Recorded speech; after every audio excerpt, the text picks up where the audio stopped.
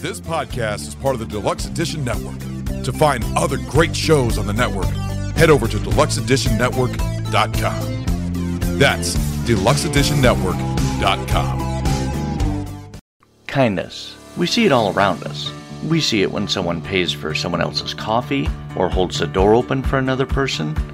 We see it in the smallest of gestures, like a smile or a kind word. But it's different when we turn on the news or social media. Oftentimes, what we hear about, what outlets are pushing, is the opposite of kind. Welcome to the Kindness Matters podcast. Our goal is to give you a place to relax, to revel in stories of people who have received or given kindness, a place to inspire and motivate each and every one of us to practice kindness every day. Hello and welcome.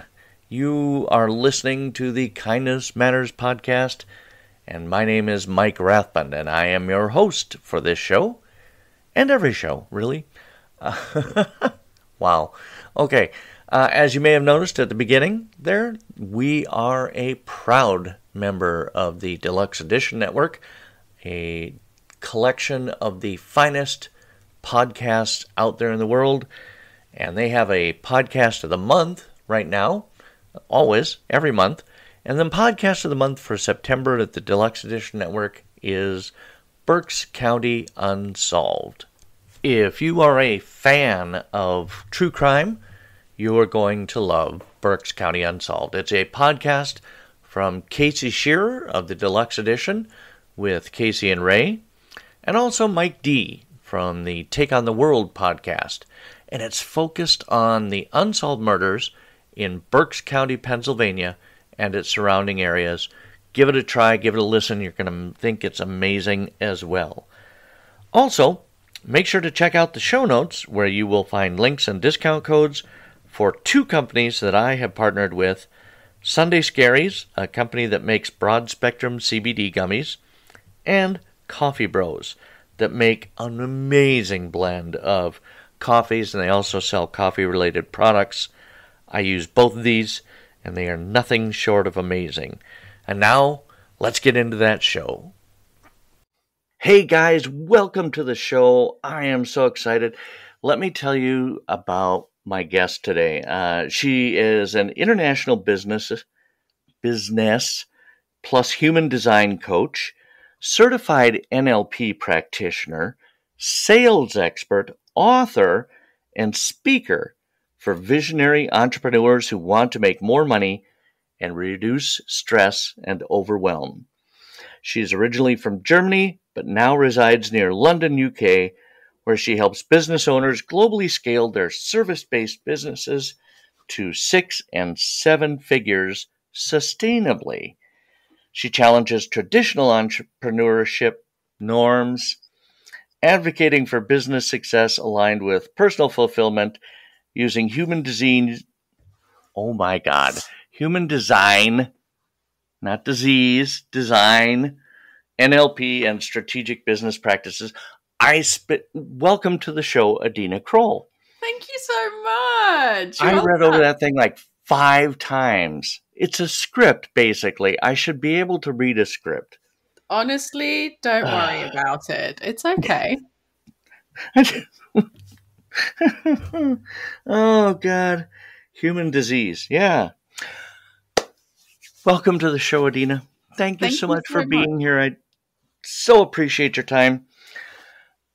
So talk to me. Now, I'm somewhat new to the term human design coach or human design. What is that? I'm glad you asked. I can talk about it for days. I'm going to take a break. You just go on. No, I'm kidding. I'll just talk about it.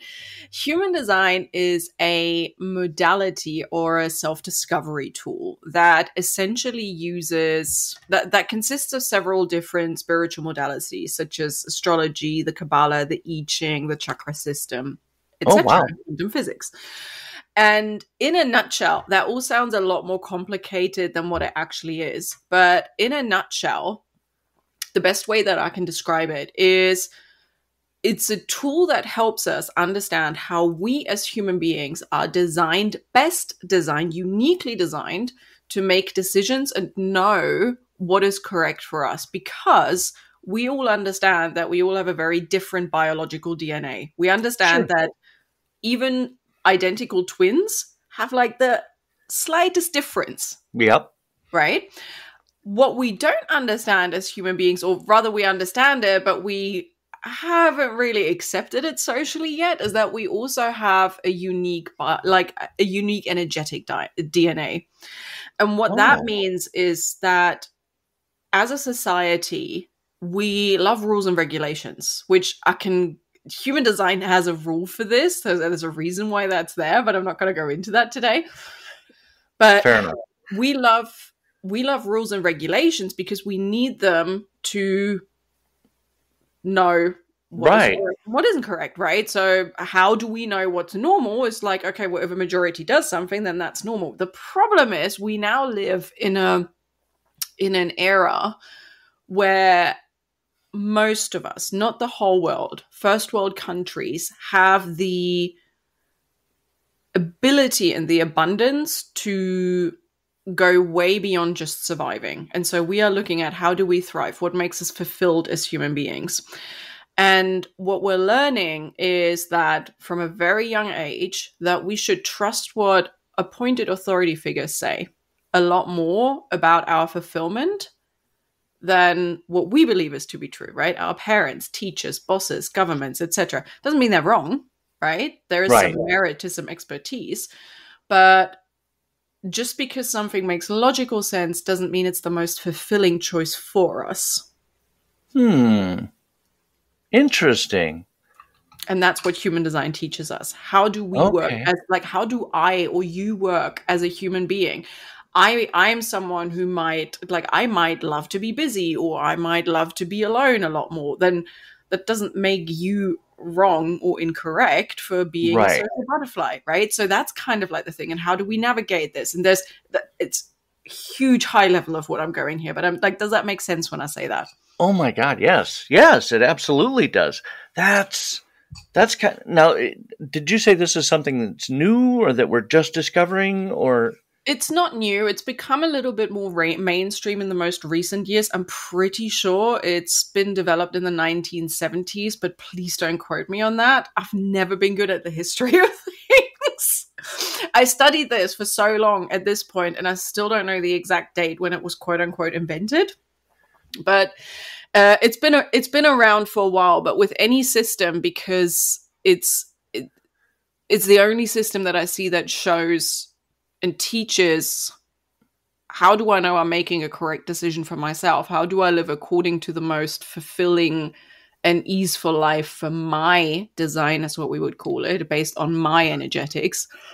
It took a while to catch on, because people are like, well, no, that's not what science says. And that's like, we can't measure fulfillment. We can't measure happiness, because that's an individual thing. And because it can't be like, what makes me happy versus what makes you happy. Like, you can't really study that. It's a feeling, right? It's like, show me how much you like someone, or tell me, like, how do you measure how much someone likes or loves something? Like, it's impossible to say. So it took a while to catch on, but it's become a lot more mainstream in the most recent years. Wow. That's incredible. Because so now what you do is you take that human design along with some other modalities, and you coach people to be the best version of themselves? Is that in a nutshell? Yeah, to reach their highest potential and empower themselves, and essentially eradicate the guilt and shame around their own version of success. Because that white picket fence, the 2.47 kids, and the dog, and the whatever, sure, that's great for some people, but not for everyone. Sure, no, not everybody desires that or finds that fulfilling. Although I have always wanted to meet that 0.47 kid.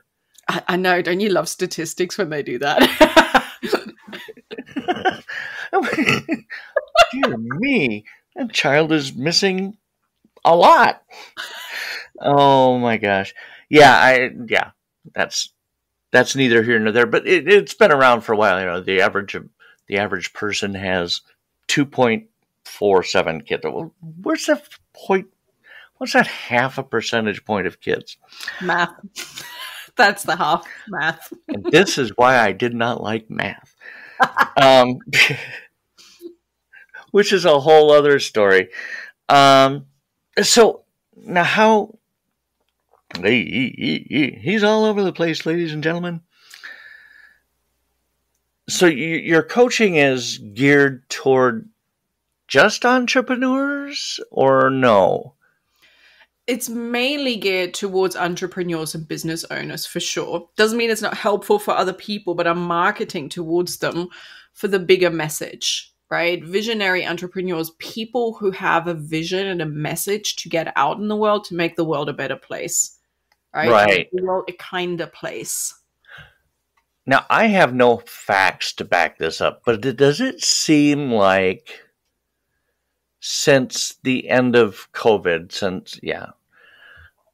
that there are more entrepreneurs in the world today than at any other time in our history?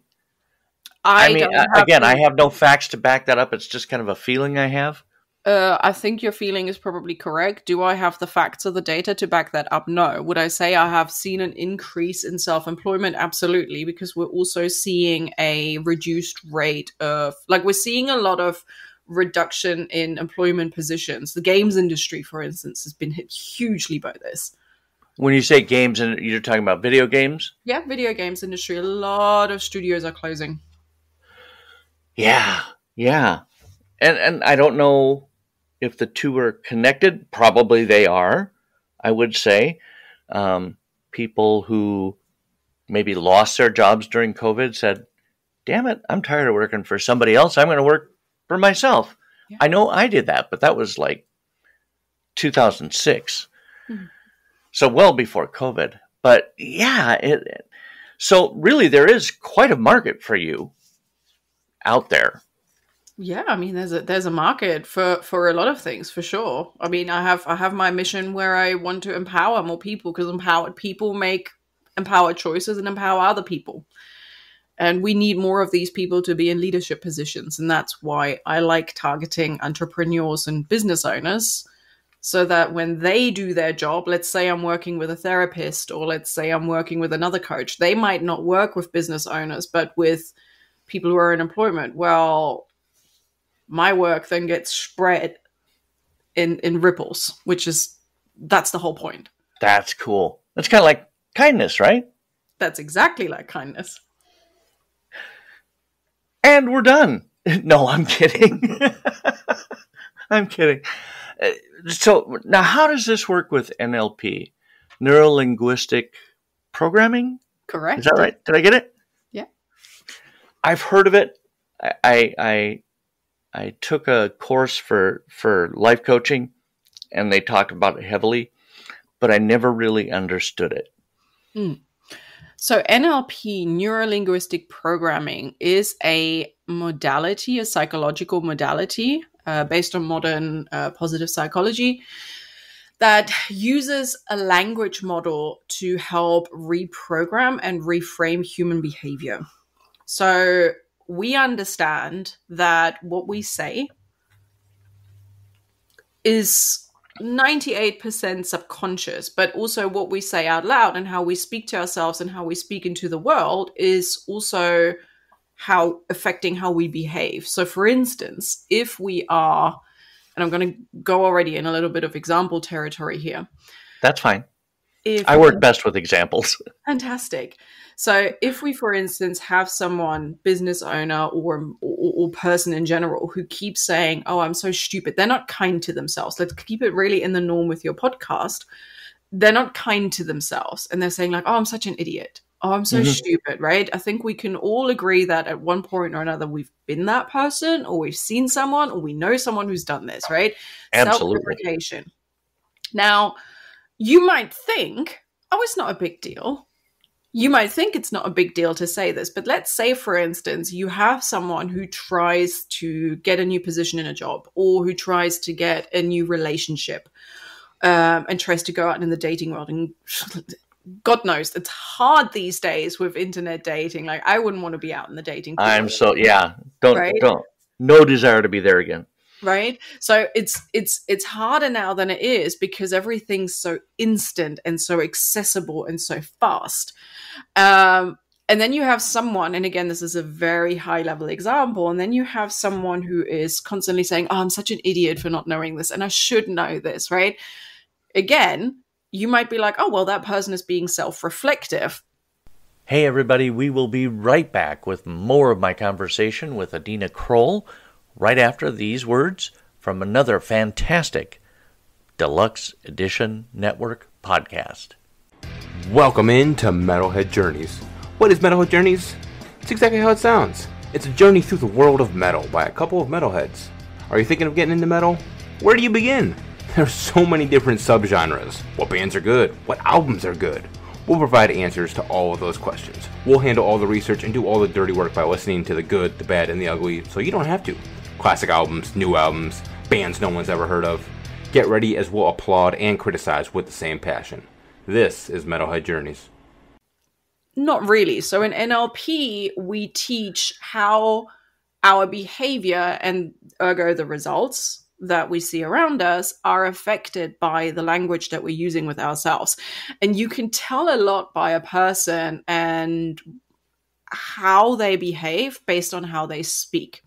And NLP helps us reprogram this. This is why it's called neuro-linguistic programming.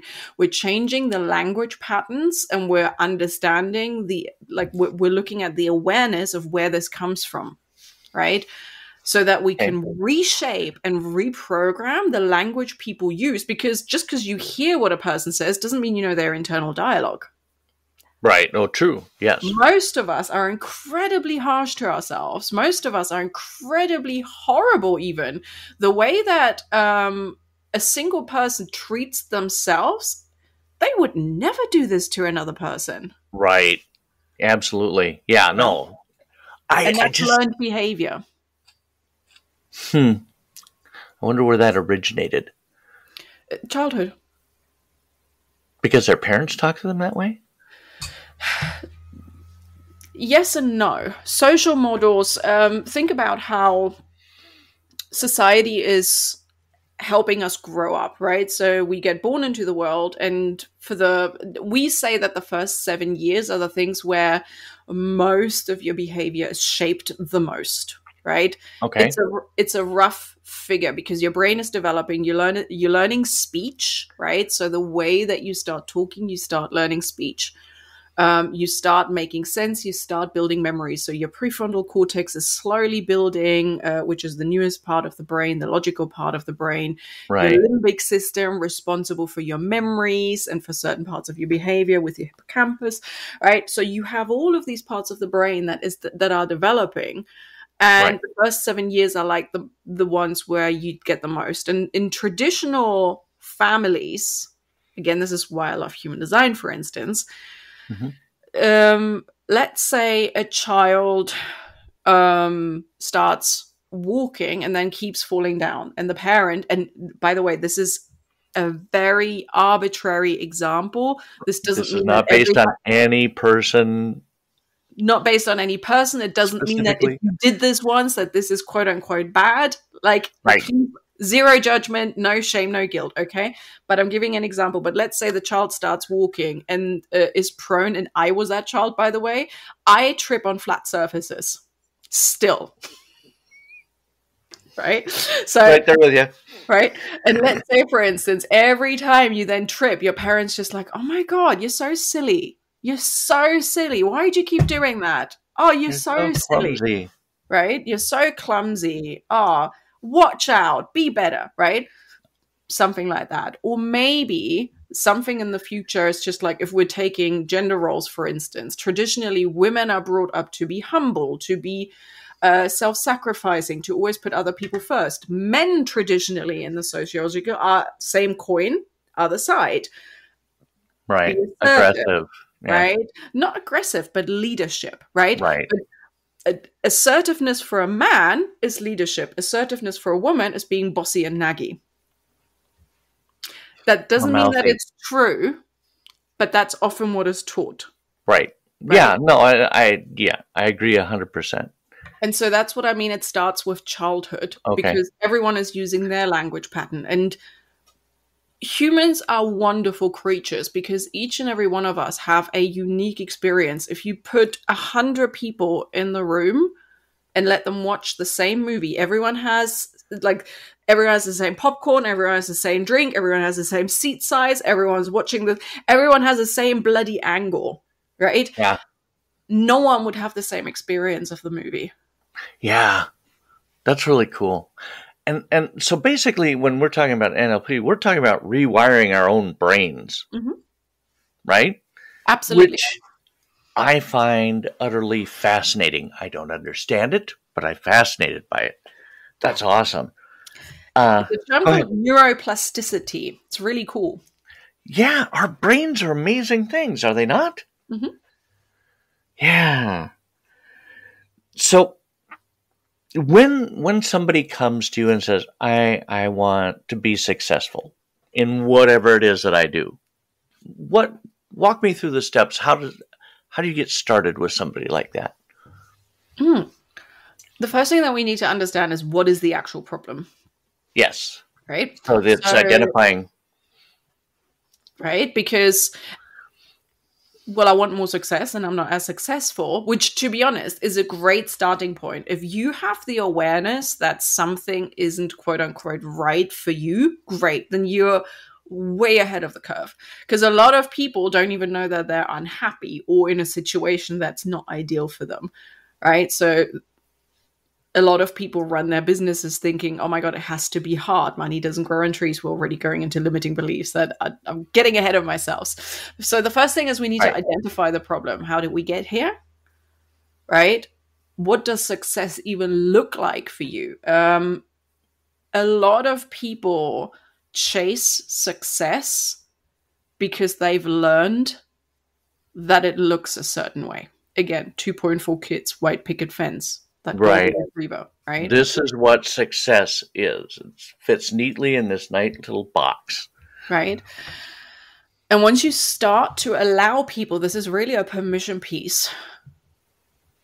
Once you start allowing them to consider their success, this is a big amount of work. Once you start allowing them that success can look a certain way, I'm so sorry. I hope that didn't come out. I was going to ignore it. Okay. I couldn't because they kept knocking. I'm sorry. Is that the cat? No, it's the postman. Oh. So once you start to see that success can look a certain way, we already get into NLP territory, right? Oh, but I thought I was working towards the white picket fence and the 2.4 kids my entire life. But it's actually not what I want. Now, what does that mean about me, right? So it's really important to start understanding a lot of people need that permission piece because they've worked towards something. I've learned, and I did this too. Luckily, I've been very, very fortunate to be a little bit rebellious from a very early age on. So when I finished school, I didn't want to study, but that was what was expected of me because parents grew up in the east of Germany. Both of them grew up in the communist part before the GDR. Oh boy. Before the wall came down. And so they were just education, you don't have to like your job, you just have to make a lot of money, right? And so in order to make a lot of money, you have to study. And it has nothing to do with it. Right? But the thing is, that was their version of success. Their success was make a lot of money, be a lawyer, a doctor, a policewoman, anything anything that has authority, and you're good. You don't have to like it, right? And I was very lucky enough to be like, no thanks. I'm not going to go into debt for something that I don't even know if I'm enjoying yet. Yeah. And so, yeah, go ahead. Right. But a lot of people that I grew up with, they continued with this because they were under the impression that it had to be this way. And so when I'm working with people, again, the identity, the awareness has to come from the permission piece of, am I even allowed to say what is successful for me? Because what if my success is living in a hut in the sticks off grid and growing my own vegetables. Like, what if my success isn't money, but what if I grow up in a family that is money centric, right? Yeah. Yeah. It's hard to do. It's hard to break away from that. It is hard to break away from that. And that's probably one of the biggest pieces in the beginning that I take them through when someone comes to me and says, something's not right, I don't like this, I'm not seeing the success that I want. We always need to assess what is the end goal here. That's the first thing. The actual work, then the steps that I take them through of, okay, well, how do we get them from A to Z? Well, again, we need to know what we're working towards. If they don't know where they want to go, what success looks like for them, and many don't. Many really don't, right? Oh, yeah, absolutely. I totally believe that. Right. Because, So what does success look like to you? What would you be doing that you considered yourself a success? I would bet there are tons of people who are hard-pressed to even put that into words. You'd be correct. That's exactly the problem, because they've never allowed themselves to express themselves. Because this is when we go into NLP territory, right, with identity work and belief. Because now we start seeing how our behavior is shaped by the personal narratives, the language we use for ourselves, right? So if we then have someone who grew up in a family that was very A personality, right? They were very ambitious. They were just like, my kid needs to be doing these things, always needs to be busy, right? You cannot be able to do all of these things. You need to be the top of class, all of these things. And then all of a sudden, you've got a person who keeps chasing, quote unquote, being the best. And now you have someone who seeks perfectionism in everything. And unless they're the best at everything, they don't feel they're good enough. And so now start talking with someone about, what does success looks like for you? Well, I need to be the best speaker. I need to win an award with these things. Okay, well, what happens if you don't? Well, then I'm not good enough. Okay, well, that's a shit. Sorry, how's swearing? No, that's fine. Go for it. That's a shit thing to say. That's a shit existence, right? It's just like, unless I get this thing, I am not good enough. Right. Yeah. So as I'm hoping that didn't get picked up. My dog's out on the deck barking at something. Doing what you do, how satisfying is it when somebody comes back? Have you ever had that? Somebody come back 5 years later or what have you and goes, I'm living my own dream. How satisfying is that? Immensely. Yeah. It's what I live for. It's that's my cocaine, essentially. There are worse things. But that's not something like you can go down on the street corner and buy. You got to put in the work for that. And that's the coolest thing ever. Also, on completely off topic, as a history file, I'm now understanding that there are people in this world who never knew that Germany was two different countries for the longest time. That blows my mind. I mean, there are a lot of things we don't know about. I don't know how German history gets taught in other countries, but obviously, being German, I'm very aware of my history. Right? Oh, yeah, because my middle child, my youngest child was born in 94, so it was after reunification. They may never, I don't know if they taught that there were two Germanys. Yeah, it's a thing. I don't know. It's kind of like it's a history thing. I love history. So good. Those who don't learn from it. Anyway, I don't know who said that. This is so fascinating, and I so appreciate the experience that you have and what you do. If I was still young and starting out, I would definitely seek you out to help me. I'm beyond help at this point. Okay, so may I? Oh, please. I just set that up for you. You did. Did you notice what you were just doing? Yeah. The self-deprecating talk. I'm beyond help. I'm beyond help. I'm too old for help. Right? I'm too old for help. Now, would you ever say that to someone else? No. Right? Because why not? Why wouldn't you say this to someone else? Well, because it's not very kind, first of all. And I mean, hello, my brand, right?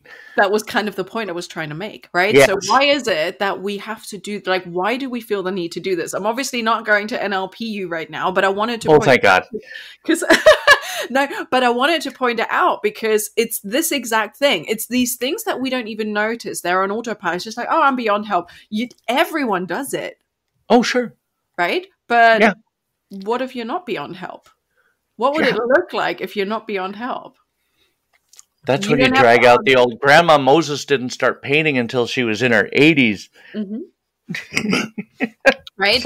So then I think it just begs really interesting questions because, again, your podcast is themed around these things. Like, if we want to see a kinder world, it always starts with us. Nailed it. So yes. Can we really be kind if we're not kind to ourselves? That's a very good question.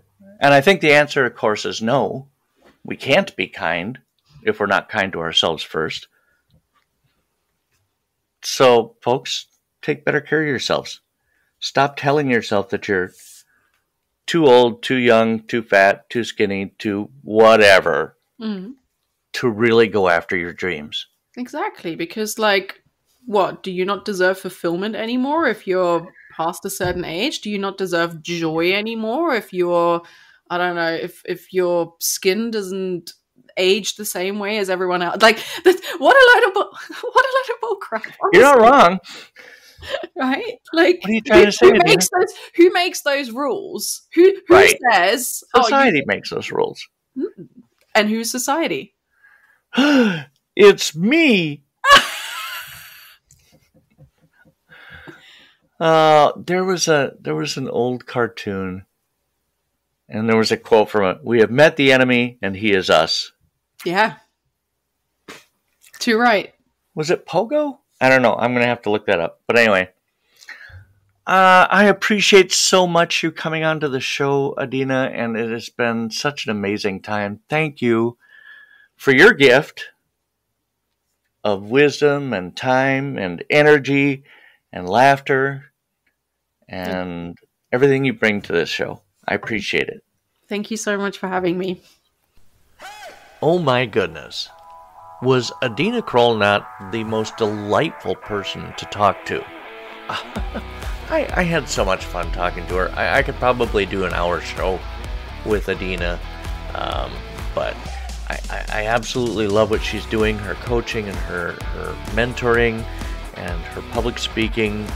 It's all just so inspiring and so motivating, and I hope you took something positive from this chat as well. If you want more information on Adina, I will have a link to her website in the podcast. Also, you can follow her on Instagram and LinkedIn for sure. But yeah, just fantastic episode. I absolutely love talking to Adina. But all good things must come to an end, and so it shall be with this particular episode. Make sure to look for us on all of your favorite social media outlets. We're on Facebook, Instagram, the Tickety Talk, LinkedIn. We're everywhere, and you might be able to find us some other places too. Just start there, and you can find us. And that will do it for this episode of the Kindness Matters podcast. We will be back again next week with another fantastic episode. But in the meantime, be that person who roots for others, who tells a stranger that they look amazing, and encourages others to believe in themselves and their dreams. You have been listening to the Kindness Matters podcast. I am your host, Mike Rathbun. Have a fantastic week.